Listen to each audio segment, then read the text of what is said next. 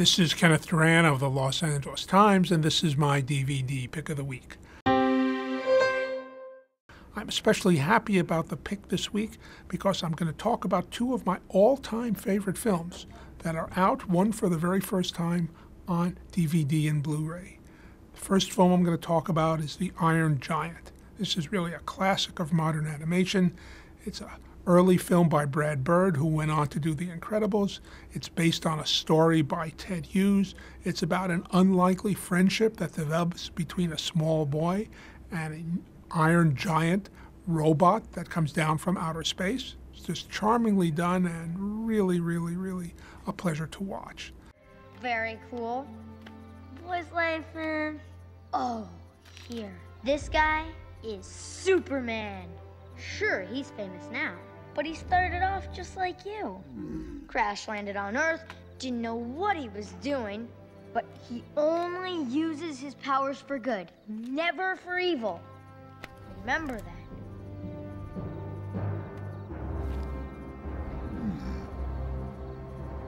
Oh, that's Atomo, the Metal Menace. He's not the hero, he's the villain. He's not like you. You're a good guy. Like Superman. Oh,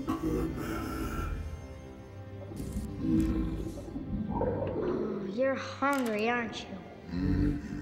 But I don't have any metal here. Just follow me. Pick me up, okay?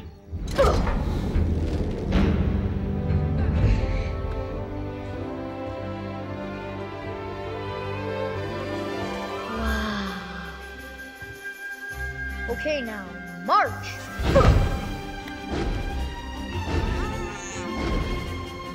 Woo!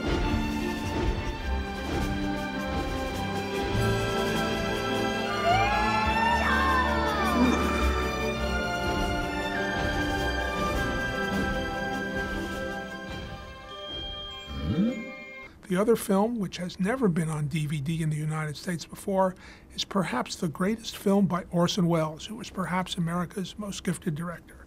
It's called Chimes at Midnight. It stars Welles as Sir John Falstaff, and it's taken from several plays by William Shakespeare about Falstaff and his relationship to Prince Hal, the man who eventually became King Henry V. It's a beautifully made film. It's got some of the best battle scenes ever done, spectacular acting. It's a true pleasure to have it on DVD in a wonderful Criterion edition.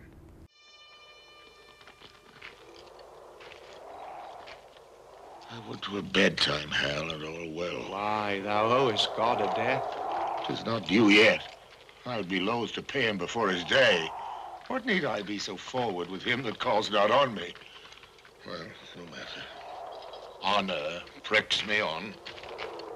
Yeah, but how if honor pricked me off when I come on? How then? Can honor set to a leg? No. Or an arm? No.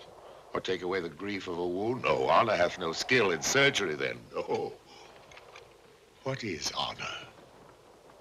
Here. A trim reckoning. Who hath it? He that died a Wednesday. Doth he feel it? No. 'Tis insensible and yea to the dead. But will it not live with the living? No. Why? Detraction will not suffer it. Therefore, I'll none of it. Honor is a mere scutcheon. And so ends my catechism.